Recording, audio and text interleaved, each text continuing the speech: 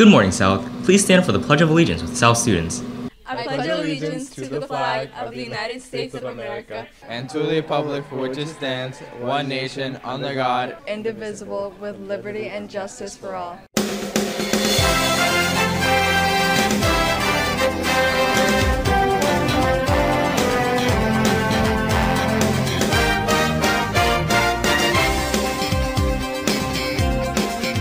We'll hear more from them later in the show.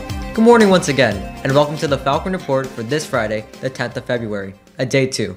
I'm Luke Lopez. And I'm Kenny Hui.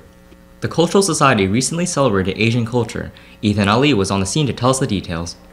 I'm here in the middle of Asian night. From battling it out at ping pong tables to hitting the stage and karaoke singers, Asian night was packed with lively activities.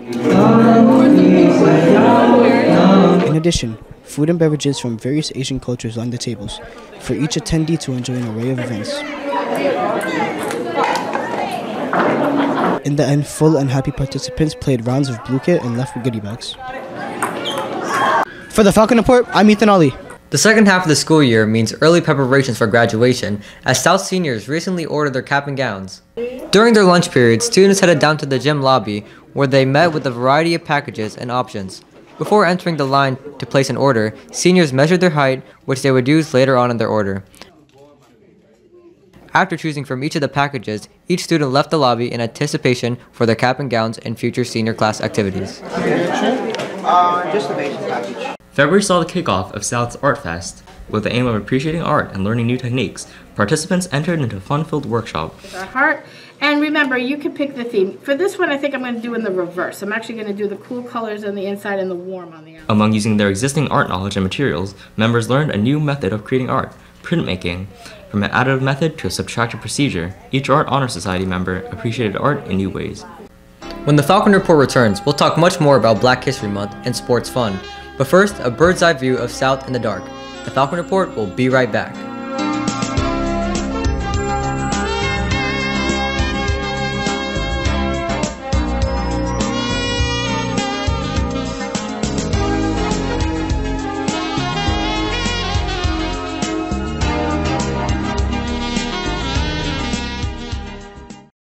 Now my life is rosy, since I bought my Rosie, with a flow like Rosie. How could I be blue? Hand in hand we'll mosey, me and little Rosie. I'm so glad she chose me.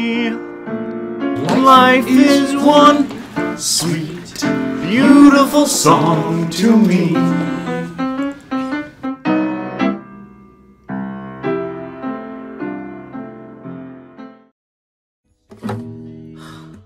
How does Kermit the Frog do it? Hey man, you should help South Science Honor Society collect supplies for Valley Stream veterans that are also in the hospital. That sounds like a good idea!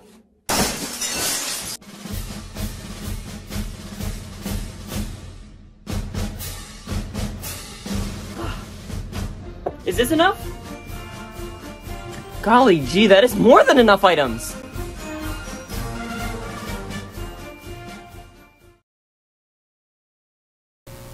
With the start of Black History Month, students have done their share in commemorating historic figures and events. Aiden Johnson has the story. February 1st marks the beginning of Black History Month, and to honor Black innovators and civil rights activists, the History Honor Society is decorating doors. February 1st marks the beginning of Black History Month, and to honor Black innovators and civil rights activists, the History Honor Society and Miss Audrey Keeney's sociology class are decorating doors. With that one objective in mind, students could use their creative ability and the art supplies provided for them to effectively display both modern and historically significant Black figures. While some designs emphasize equality, other students placed importance on the Black people who brought on those advances. The doors of history teachers reflect all the progress made towards equality, thanks to South's very own students. For the Falcon Report, I'm Aiden Johnson. To commemorate the end of their winter season, the track team held a party to celebrate their memories and successes. Filing into South Hall, athletes were met with pizza and friends as they celebrated their achievements. Amongst the festivities, senior athletes had the opportunity to have their senior posters signed. To honor those that placed highly in their respective competitions, awards from the conference championship were handed out, filling the room with applause and further excitement. As pictures were taken and memories made, each student athlete left in remembrance to their winter season. After the Arctic blast last weekend, the weather has been relatively consistent. Yep, I hope these trends continue until Sunday for the Super Bowl, but let's check in with Dash Ultra Pierce to make sure. Dash? Well, guys, the weather has been and will continue to be consistent. Slightly warmer temperatures will be sustained over the next few days, making for a pleasant weekend all around. Today, mild temperatures will be in the 50s, accompanied by light cloud cover. Mild and breezy conditions throughout the day will only cool into the high 40s. On Saturday, we'll see cooler temperatures with the wind in the morning. Increasing cloud cover will carry over from Saturday into Super Bowl Sunday, yet temperatures will remain cool and comfortable. No matter who you're rooting for this weekend, I'm rooting for the beautiful weather to come. Back to you in the studio. The boys basketball team has been dominating the competition, winning their last 2 games. We bring in the Falcon Report's Alina Trzynski for all the details. Alina? Thanks, guys. The boys basketball team had a stellar performance this past week in 2 home games. On Saturday, Academy Charter was totally unprepared for the offensive explosion that Falcons had waiting for them. South's shooting was on fire, as they scored 23 points in 3 minutes. Senior Gavin Benavides scored a total of 14 points, in which 12 of them being 3-pointers in the first half. Senior Nick Parisi had a thunderous dunk in the first quarter. Senior Andy Durant scored 20 points throughout the game. Overall, South made 60% of their shots and won decisively 85-44.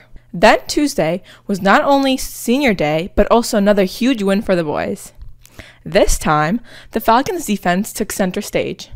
South held one of the county top scorers to only 12 points. This tremendous effort was due to the pressure from Terry Tillock and Andy Durant. Though South trailed 19-16 at halftime, the Falcons nearly doubled their score in the third quarter, led by Robert Jones scoring 13. Sophomore Brady Del Valle chipped in 12 points. In the fourth, South pulled away thanks to powerful play by Nick Parisi, Gavin Benavides, and Andy Durant, and wound up with an impressive 51-35 win. And that's sports. That's all for this edition of the Falcon Report. For Kenny Hui, I'm Luke Lopez. Have a great weekend, South.